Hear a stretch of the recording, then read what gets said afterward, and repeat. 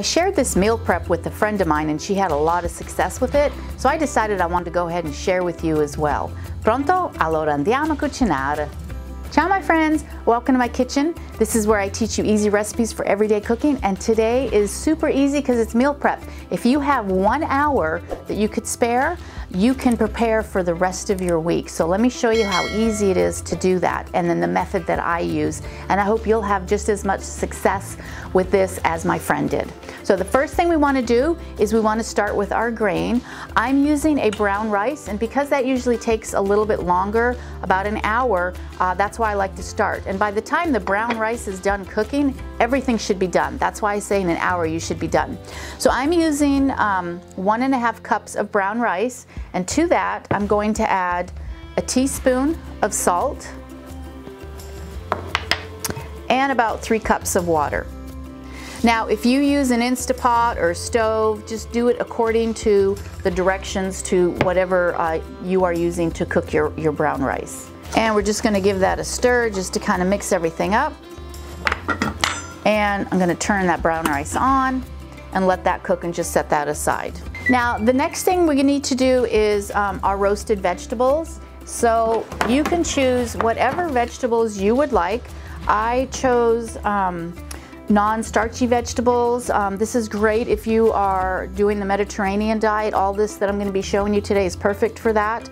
Of course, the ingredients will vary depending on how many people are in your family, but this is about what I do for myself and my husband, and this lasts us for a whole week, lunches and dinners. So pick the vegetables you like. First thing I'm going to do is get my spices ready.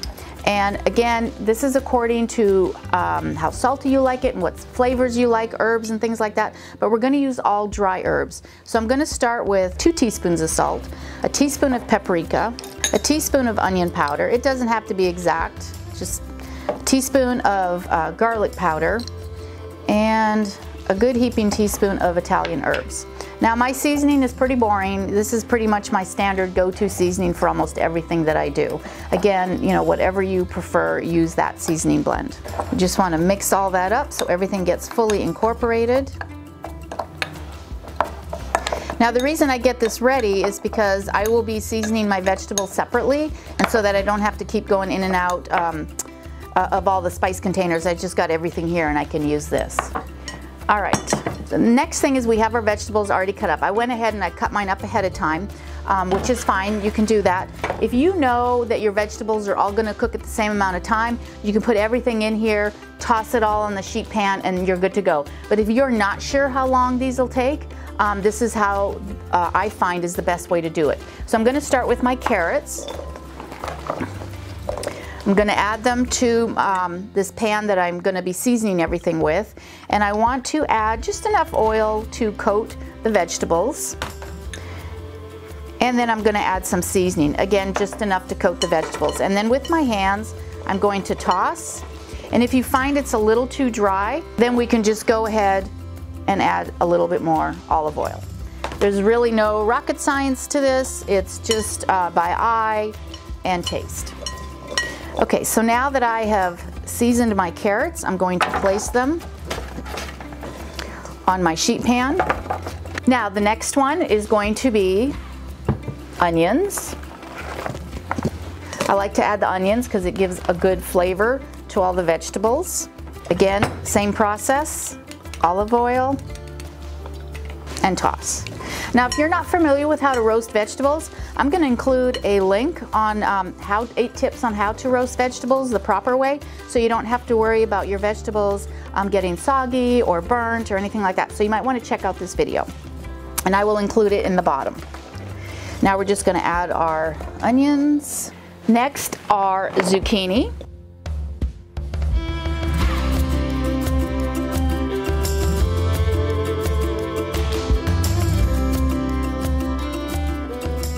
Okay, now one thing you don't want to do is you don't want to crowd the pan, so we're going to do this with 2 cookie sheets. My first one is ready. I've got the oven preheated at 350 degrees, so I'm going to place this in the oven. Now I have some cauliflower. I love roasted cauliflower. They're really yummy. I am going to roast the cauliflower and the Brussels sprouts on a separate sheet because I actually like them to be a little bit more charred, and I don't want those vegetables to be charred, but these a little bit more charred actually brings out the sweetness in them that I really like. So I am going to keep it on one cookie sheet.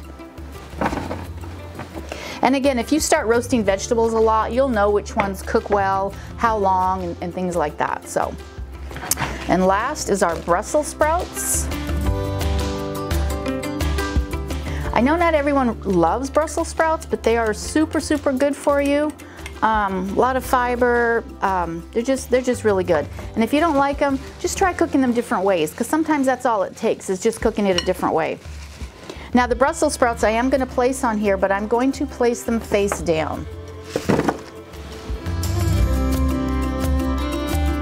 Okay, perfect. Okay, so the next thing I'm going to add are beets. I don't think a lot of people cook beets or think about beets, but they are so good for you. They come in yellow, red, different colors. I like the golden beets because they don't stain your hands when you peel them, but you know, it's whatever you like, the red or the golden brown, and they're super simple to cook. So these are pretty big, so I am going to cut them in half. Of course, I've washed them and I've left the skin on.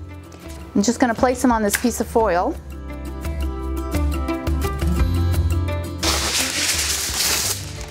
And because my foil's not big enough, I'm going to place another one. And we're just going to close this up, create a seal. So we just want to close this up tight so it will steam in here,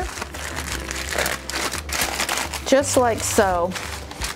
And I'm just going to place this on the middle of this cookie sheet.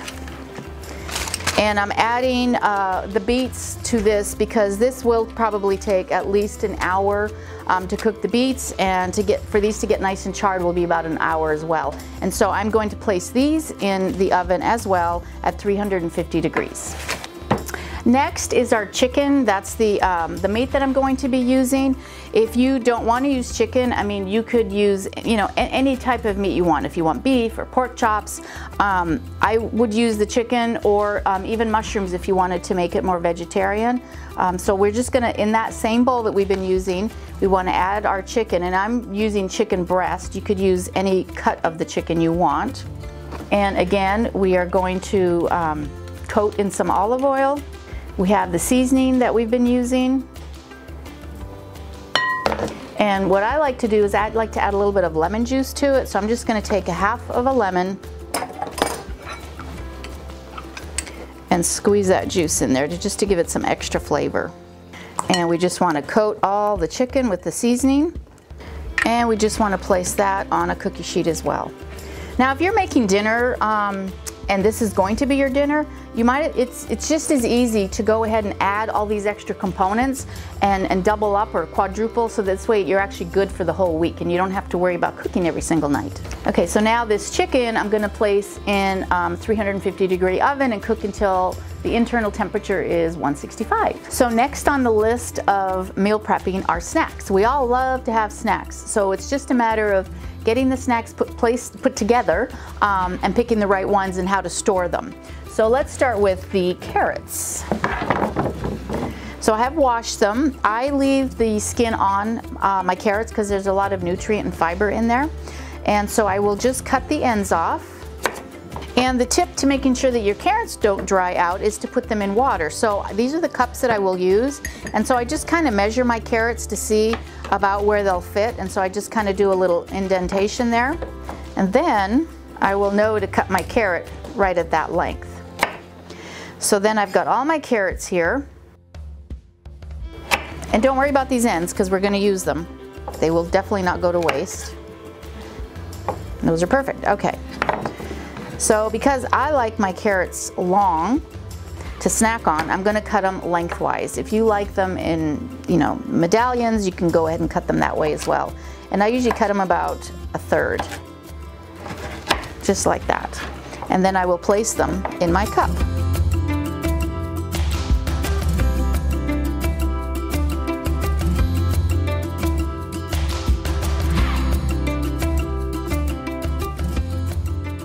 Once our cup is filled, we just want to take some water and just place our water in here to fill it up, and that will keep our carrots nice and moist and they won't dry out. So if you've ever had carrots that dry out that you save them to snack on, it's just because they need more moisture. So that's one way to do it. Another way to do it is you could take a damp paper towel and wrap them and place them in a plastic bag, and that will also keep them moist. So those are two different ways that you can keep your carrots nice and moist. All right, so we'll set that aside. And the other thing is now we can try to find some other vegetables that we like. There's these cute little baby cucumbers that I like. So I'll put those in a container, and it's good if you can actually place it all in the same container, because then you'll be in the habit of grabbing that same container and everything's already prepped in here, so you don't have to worry. I also like some green beans. If you get the really small thin ones, they're nice and crunchy and they're tender. So we're gonna place those in here as well. I also like olives. I like to snack on those, so I'm gonna place the olives in here as well. And last is bell peppers. So we just want to go ahead and slice up our bell pepper.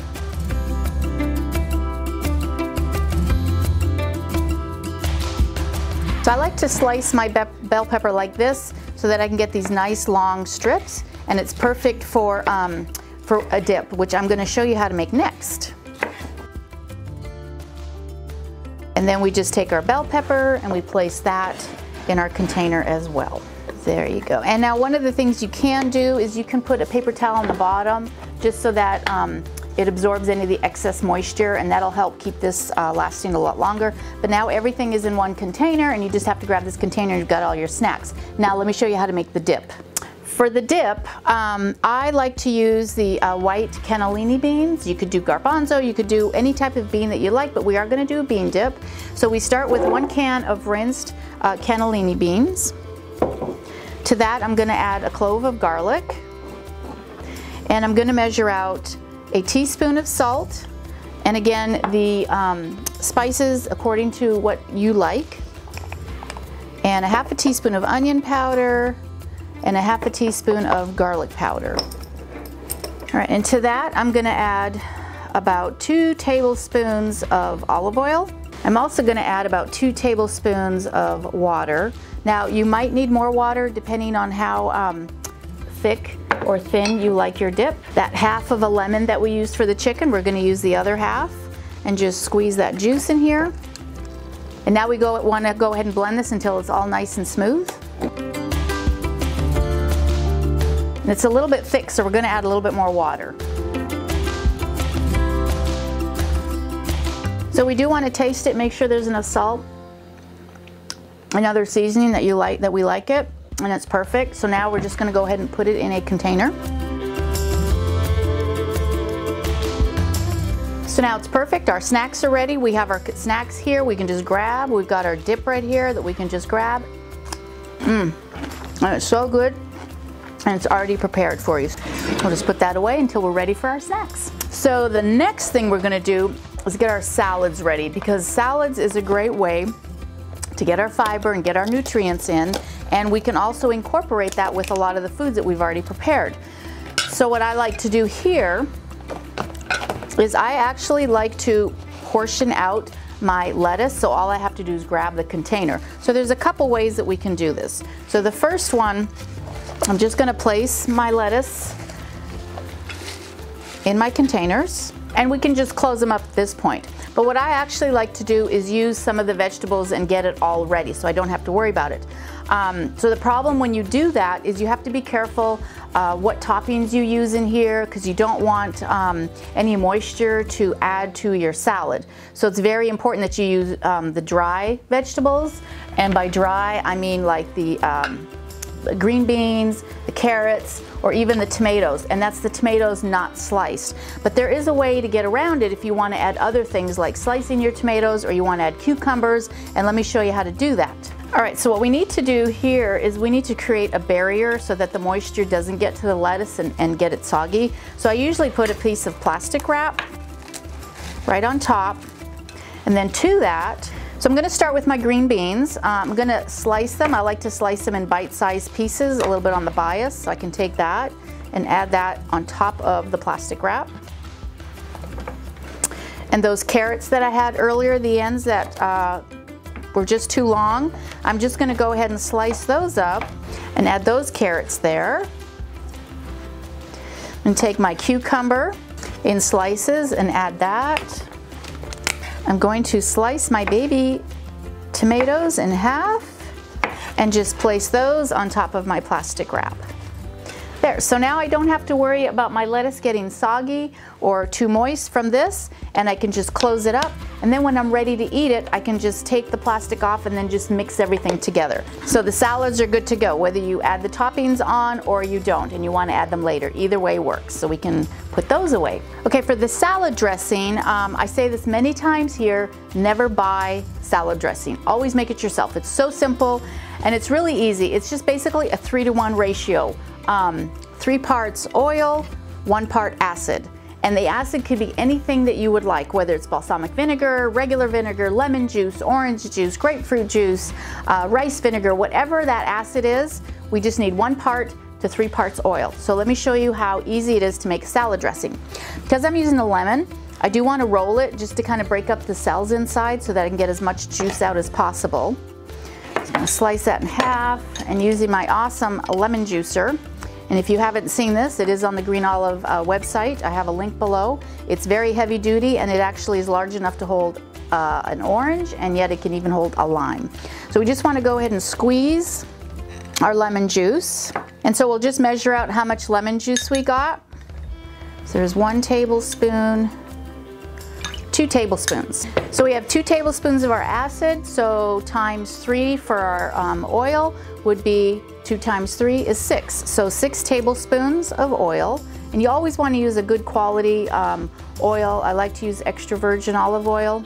And the spices, again, it's my usual combination that I have. It's not really exciting, but it's what works for me. So again, you can adjust this to what works for you.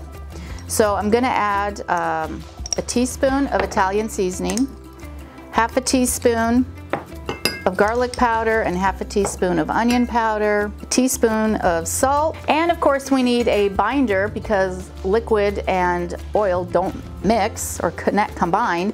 So we need to add some mustard, and I usually add about a teaspoon. And that will help keep that emulsification. One of the things I like to do is I like to just place it all in a mason jar, close it up, and give it a nice shake. And you can see how you have this great emulsification. So you can go ahead and taste it, make sure there's enough salt. If you want to add any pepper or other seasoning, you can go ahead and do it, but your salad dressing is already made, so that's perfect. So we can set that aside. I just took the vegetables out of the oven, and I just want to check to see if they're cooked. And the best way to do that is just place your fork in the vegetables. The carrots are just a little bit firm. If you like it that way, that's fine. Zucchini obviously are soft, and the onions are soft. So for me, this is perfect, so I'm gonna leave this out, and let's go ahead and check on the other vegetables.